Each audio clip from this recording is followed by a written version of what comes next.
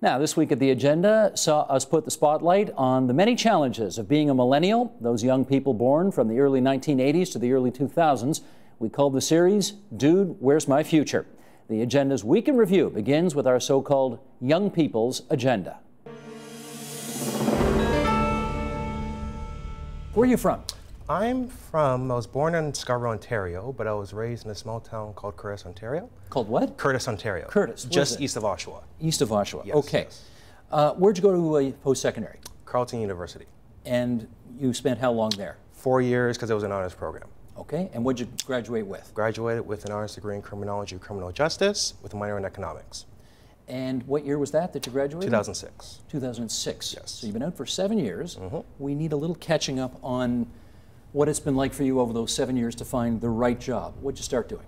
I ended up getting a job at HMV, which I kept until I graduated from university, then entered the corporate world, which happened to be in March of 2007, where I got a 6-month contract working for a multinational American financial company, and during which I was told that if I proved myself, I'd be able to get full-time, which is permanent benefits, et cetera, so forth. And? What ended up happening was marginal contract extensions with $1 an hour pay increases, plus witnessing mass layoffs both for full-timers and contractors, as well as changing two departments. It became obvious that there was going to be no future at this particular company.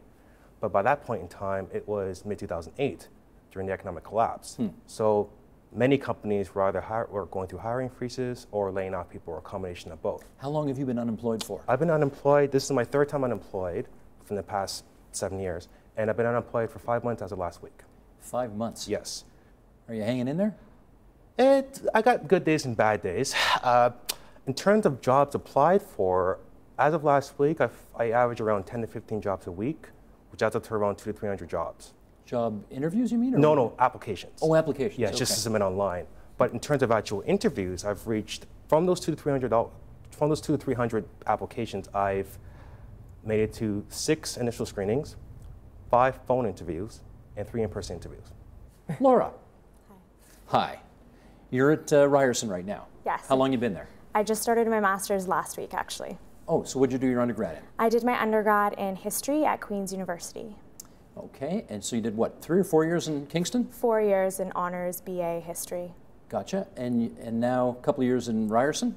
No, I was working for 3 years after I graduated in different government jobs.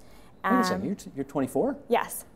Okay, take me through. So what, 18 to 22 you were in at Kingston? Queen's, yes, and then immediately upon graduating, I got a job working at the GHG20 Summits as a media officer.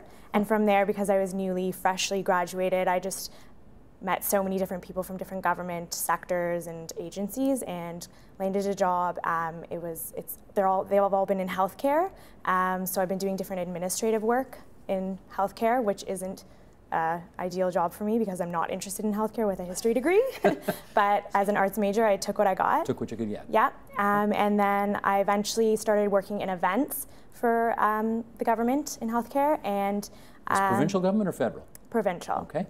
And why the decision to go for more education after this? I just felt that in order to advance, I wanted to apply for jobs that had more responsibility and I could further my career. I didn't have enough schooling, I didn't have a master's, and I also didn't have 5 to 10 years experience that was required on all these job postings.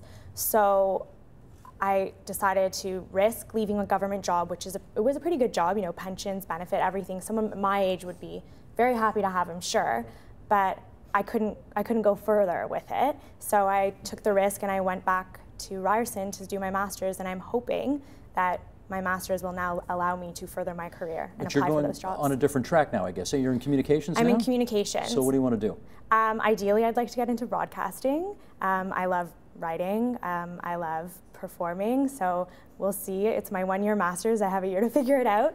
In Ontario, it's a pretty good sampling. And also you're trying to talk about the millennials, but it's a wide group born over maybe a 15, 20-year period. So, the story that Antoine had, the senior in our group, but still very young, Think of the moment he entered the labor market, just at the cusp of the worldwide financial meltdown.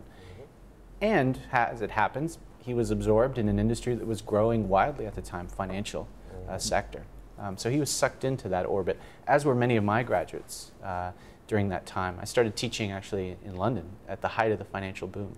London, England, at London School of Economics. And I was teaching a range of students who were studying management, business, economics, wide range of interests. You'd think some of them might have been interested in marketing, for example. They all got hoovered up, as they say in England, into the financial sector because that's where the jobs were. And guess what? 2008, the jobs weren't there, and those people got laid off. So when you enter the labor market, it plays such a defining role, can play such a defining role in where you end up. So the other story, the other kind of common element is the sort of need or perceived need for a graduate degree in today's economy. And I think some of the back and forth that went between Laura and Sarah was very useful. And I think you said something very important. Do you want to do it? Is it something that you've got a passion for? Because you're devoting time and money to something. And this is an issue that I think will be touched on in a few days from now in the same theme of Dude, Where's My Career, with the value of an education. But you should really pursue that kind of postgraduate degree if you find an affinity for it and you have a passion for it. Is your advice, don't worry about making a living, find something you love? Very much so. Because look, here's the paradox. In our economy, we're always being told, left, right, and center, we need education that somehow mirrors what the economy is doing. If I told you in 1993 that you should have studied the internet, you would have said, what's the internet? If I told you in 2007, go become an app developer, you would have said, what? Pardon my French. I shouldn't say that. But what is an app? So you cannot presume to base your life choices, and especially your educational choices, on what the market will bear. What you want to do is study something you find a passion and an affinity for, something that will develop other skills that are quite important, writing skills, communication skills. This is the Education Return on Investment, a study that CIBC did. And what these bars show are what graduates earning less than half the median income are doing. And we in Canada, I don't know how many people know this, we have the largest percentage of our population with post-secondary education of all OECD countries. And yet we also have the largest chunk, if you compare us to the US, the UK, the OECD average, France and Korea, we have the largest chunk of both college and university graduates who are earning less than half the median income. College a little more than university, which is unusual because theoretically there's supposed to be the more direct line to a job with that. And who are these folks in particular who are dealing with this? Let's flip over to the next chart, and you can see it's the people with the psychology major, the humanities, the social sciences, and education who are the graduates in Canada who are earning less than half the median income. And obviously, as you get closer to, Siobhan, there's engineering, Bridget, there's health, there's business as well. Obviously, the numbers start to improve as you get closer to those kinds of occupations. But those charts seem to confirm what we instinctively hear all the time, which is, if you want to pursue your passion and go into psychology or social services or philosophy, you're going to have a tougher time making a living. And I want to know why that doesn't deter you. Well, I mean, it does, because I know that I'm not going to be living the quality of lifestyle that I would like to for a long time. But I would much rather be happy and immersed in a culture that I enjoy than be working a 9-to-5 behind a desk that's making me sad. I would much rather be happy and broke and living in a crappy apartment than rich in a condo and hating my job every day. Braden, how about you? Well, it was always sort of instilled with me, and I find this continues to be true. It doesn't matter what you study, what matters is what you do with it. And at the end of the day, I have 3 degrees now in history and 1 in education. So, you know, I'm right on at the top of that list of cautionary tales, I guess you might say. You're all full of humanities, aren't you? I'm full of humanities, as well as other stuff sometimes. But anyway, the issue is, right, is that if you look at that chart, the bottom end where we mentioned, business and engineering also show up on there. I think we forget that these trends have a kind of temporal aspect to them, in the sense that, you know, if you looked at teaching, say 10, 15 years ago, it's a very different picture, right? Grads were getting jobs. But what happened? Well, since about the end of the 90s, we've been producing 4 teachers for every single retiree because of the decision that was made by governments and universities to expand enrollment in those programs. Well, in part to meet a demand that people wanted those jobs. Not a demand on the education student side, not a demand in the labor market. And I'm not making the argument that they need to necessarily entirely correlate, but come on, 4 teachers for every retiree, you can't tell me that, you know, that was purely accidental or coincidental. I mean, it was clear that they were cashing in on the desire to be teachers, and that's what the decision that those universities made. I mean, the other side of this, right, is that I'm already hearing whispers from some of my friends who've finished law, who've done other stuff, that schools are having trouble placing their articling students now because they have too many of them. Because those programs have expanded too, especially since the Ray Report in 2005, right? Where we've seen the number of people in graduate and professional programs literally double since 2005. So education, because it's a flat profession, is just sort of the tip of the iceberg. Well, the same thing is potentially coming down the pipe for other I want to push fields. back a little bit here. Sure, absolutely. If you learn more, you earn more. Every study shows that, Sure. right? And if you go, now mind you, the gap in how much better you will do if you have post-secondary education is less now than it's been in many, many years. So it's not the advantage that it once was, but it's still an advantage. Absolutely. I mean, you can't imagine going back, I presume, right? No. You want that education. Yeah. Has it taken you, though, to where you thought or hoped you'd be at this stage of your life? Not 100%. Not 100%, but kind of the other way I look at the idea of it, and something that Rochelle had mentioned as far as the creation of your own job. So, I mean, once you've gone through university, there's so much we can look back and say, woulda, coulda, shoulda. You know, if I knew what I knew now, I would have done things differently. But you can't go back, and that's kind of where I look at it now. I would love to, you know, kind of do what Siavash is doing and go back to school and investigate, you know, media, a degree in media, or, you know, English or journalism, but I don't think it's really that feasible. So for me, what it's been about is looking at what I have and what I can do now. And a large portion of that is what can I kind of create on my own. Universities seem today to be saying, come to us and we guarantee you're going to get a job at the end of the day. And they shouldn't be saying that, should they? I'm not sure these universities are saying they guarantee a job. I think there's a mistake. But that's part of the pitch today. And that whole thing. Go into debt and we'll guarantee you a good job at the end of the day. No, the language is, if you come to this university, you will be prepared to take on this kind of work after you leave. That's a different thing than say we will guarantee. And several institutions in the States, mostly for-profit institutions, have gotten into trouble guaranteeing these type of things because it's contractual for some people. Right? Okay, but Raphael, even if not guaranteeing, they are incorporating some aspects of what we think of the college system as doing, more practical hands-on skills at universities, because they're trying to make that direct line between come to my institution, we'll guarantee a degree at the guarantee a job at the end of it. Yeah. You can't do that.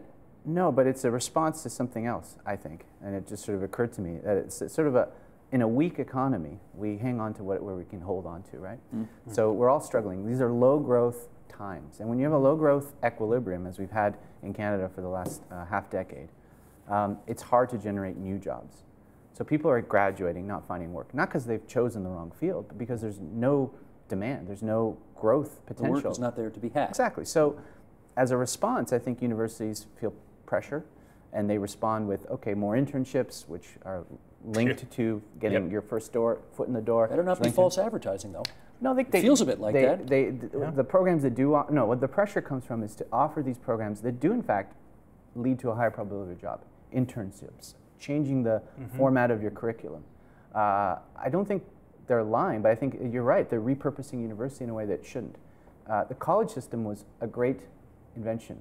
In fact, William Davis, whose studio is named for, you are in his studio. Exactly, was a brilliant thinker, very innovative in North America. One of the first jurisdictions to establish a college system. And OISE, by the way. And OISE, exactly. OISE too, right. Why did they do these things? Because they realized, even with a university degree, there might be jobs out there that require a technical ability. And that's where you do need indoctrination. You need to really understand the nuts and bolts of a specific pursuit in order to do it well. And those are the jobs, those are the opportunities that we should be saying are attached to jobs. But I agree, university should not be held to that standard. It's a different thing. Yeah, I don't think so. In our last minute here, it gets back to one overarching question, which is, should one's passion and one's work be the same thing? Yes, it's a very Robert Frostish sort of thing. You know, your vocation and a vocation should somehow melt as one. And I think that's possible in post-secondary education. Of course, there's colleges and there's universities. When you ask the question about what universities should do, this is what universities should do. And I'm going to go out on a limb on this one. You got 30 seconds to go out on it. I think we should create all programs that are very interdisciplinary. I think we should prepare students for a life that we don't understand right now, but a life where we're going to be constant learners all the time, where we should be really sensitive and discerning about what problems exist and minds that can address problems as they stand right now. And that should be both in business, education, architecture, and any discipline should be multidisciplinary and not siloized and balkanized like we currently have. That sounds like terrific advice. If you had to, make a suggestion to, you've been here a while now, but let's talk about people who just arrived today. If you had to make a suggestion for them, who let's say were millennials like yourself, on how to smooth over this transition of coming to a new land, what would you suggest? I think school is definitely a good option, and I think in Canada it's a lot more affordable than it is elsewhere.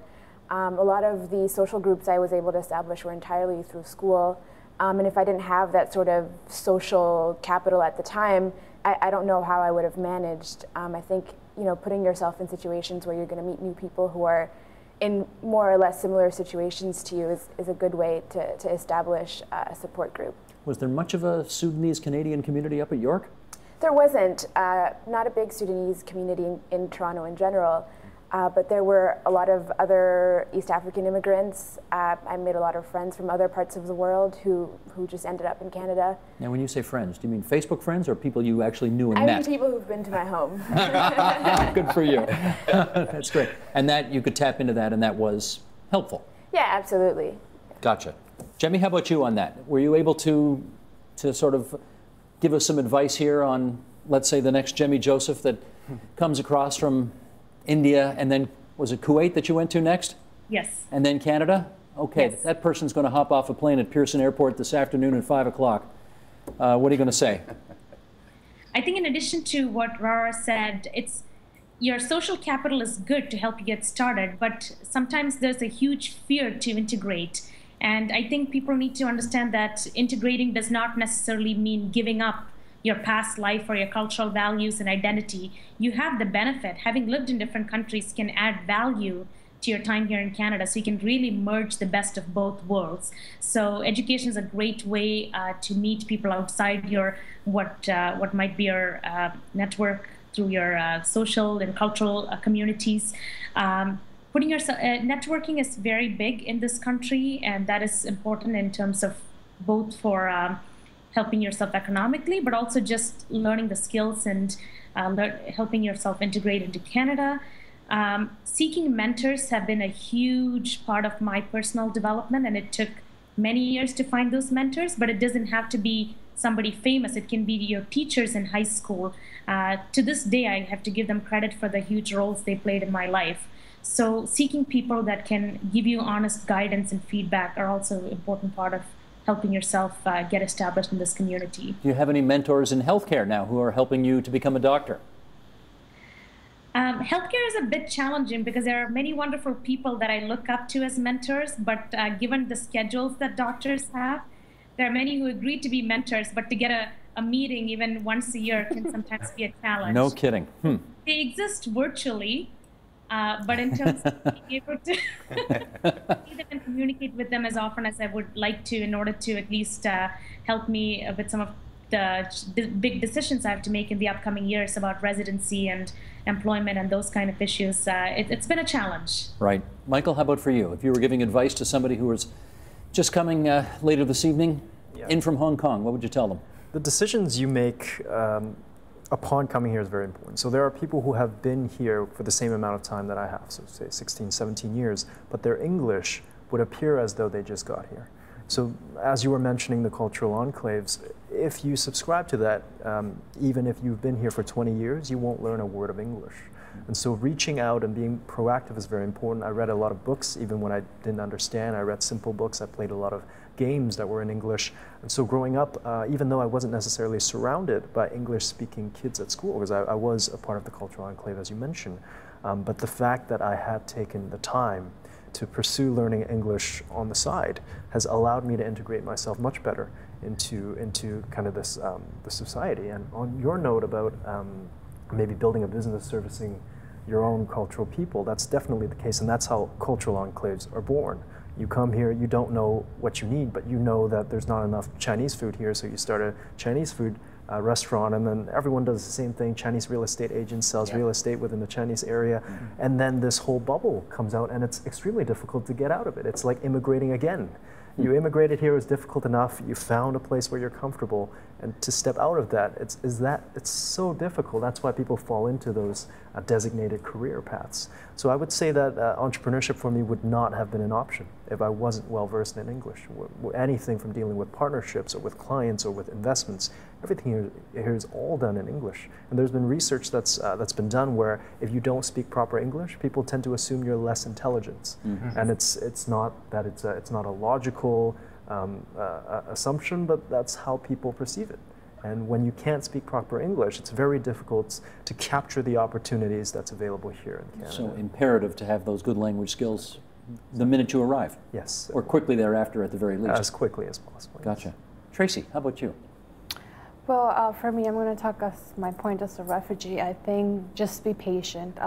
Canada has a lot to offer, but it won't be easy. Like, you won't just get it. You have to learn the language. I would say school also, but when you're a refugee, you face a lot of difficulties getting to school. You don't have the permanent resident, you can apply for OSAP, you have to go. There's a lot of problems. Just be patient, go to a community service. If it's not, just go somewhere and ask for help. Don't think that you're gonna learn it. Just don't take the advice from a friend or someone. Go to an expert, to someone that has been in Canada for a certain amount of time, or like a community. For myself, going to the FCJ and get the help that I needed. Going to the youth group, I have learned a lot from all the youth that I thought myself I was the only one experiencing difficulties getting to school, getting a job, housing, the language. But now that I have been a part of the FCJ Youth Network, I know that I'm not the only one. So I think just be patient. You will find there is a future here. Canada has a lot to offer, but it won't be all served right away. You have to search for it. You have to learn the language. You have to adapt yourself to the culture, respect the culture, and just don't be on your own. Like, oh, I'm from Mexico, I'm just gonna be on my own Mexican tradition. No, just go out there and explore and ask for help. I must tell you, and I mean this plural, you are all plural optimism in the face of what you've all been through, and Tracy particularly in light of what you've been through, is astonishing.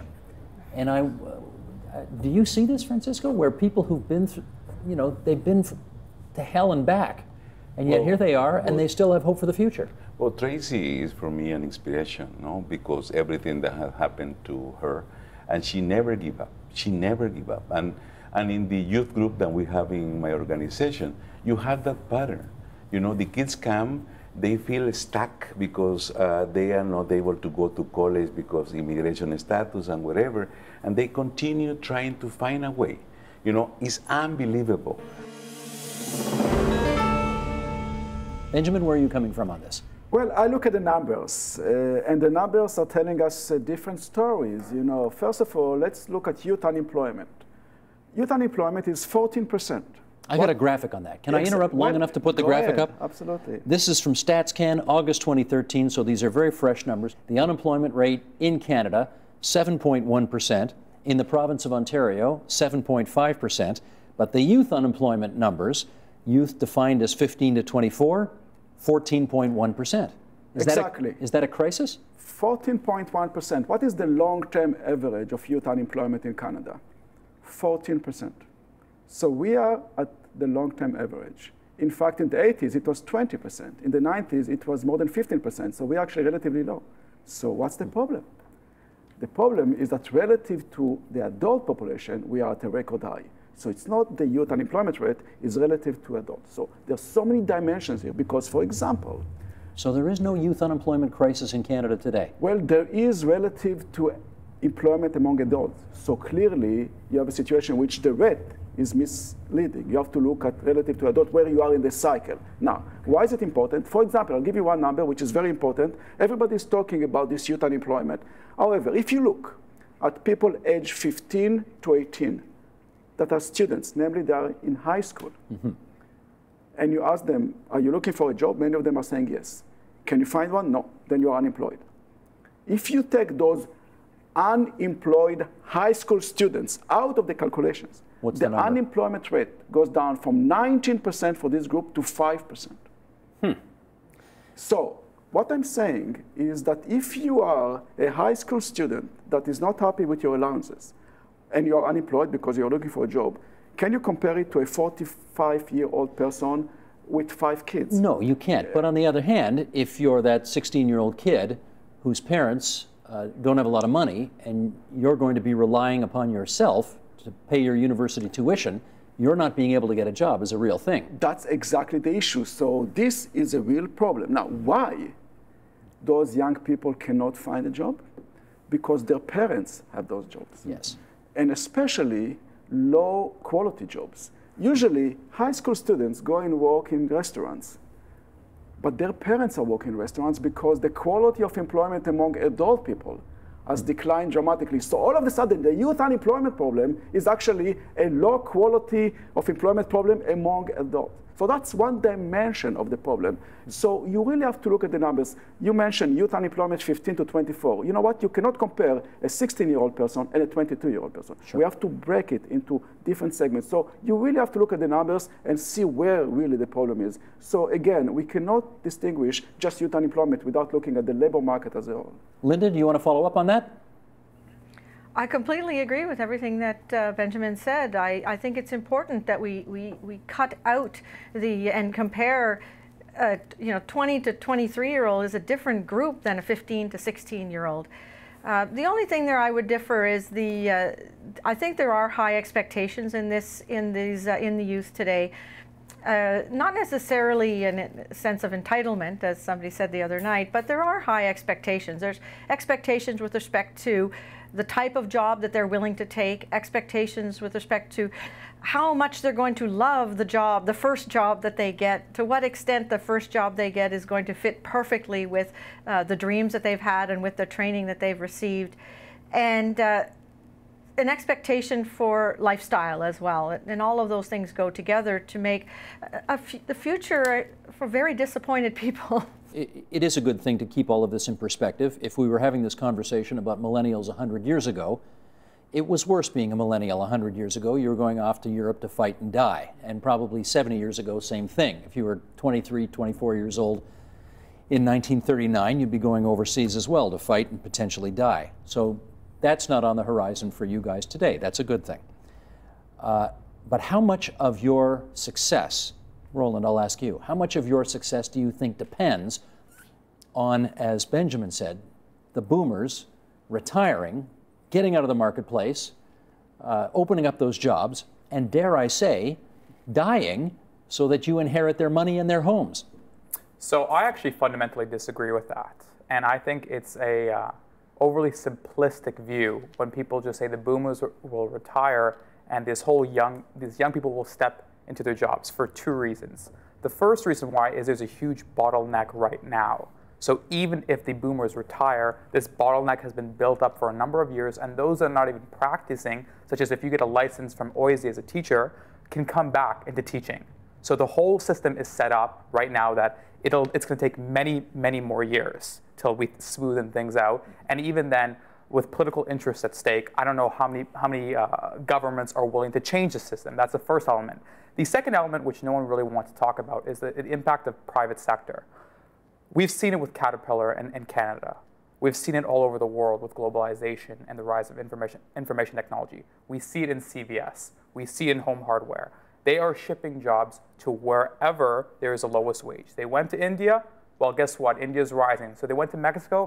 Mexico is one of the fastest rising economies. They're moving to Indonesia. They're moving to wherever they can get the lowest wages possible, though. So there is a huge glut of jobs. The low-wage jobs are moving somewhere else, and the jobs that there are here, people do not want to enter because of stigma, such as the vocations and the trades, or because, you know what, oil and mining, well, it doesn't really sound as sexy as, say, advertising and startups, though. So we need to do a fundamental rethink about how we're going to approach this problem. Grayson, I know you're not keen on my attempt here to foster an intergenerational war, but I'm going to try again.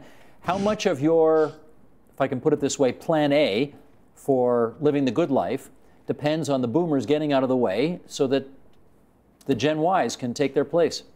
0. I agree with a lot of what Roland was saying, just about structural changes in the economy. So I don't necessarily think that people retiring is going to open up that many jobs, because we saw with the recession that it forced people to downsize, and then they learned how to operate more efficiently on a smaller number of employees, and they just kept a smaller number of employees. So I think that really what we need to be looking for is opportunities to make our own work, and to do so in a way that we can have a clean conscience with, and that's what I'm hoping to do with my future. Do you think the economy is structured in such a way as to allow you to do that now?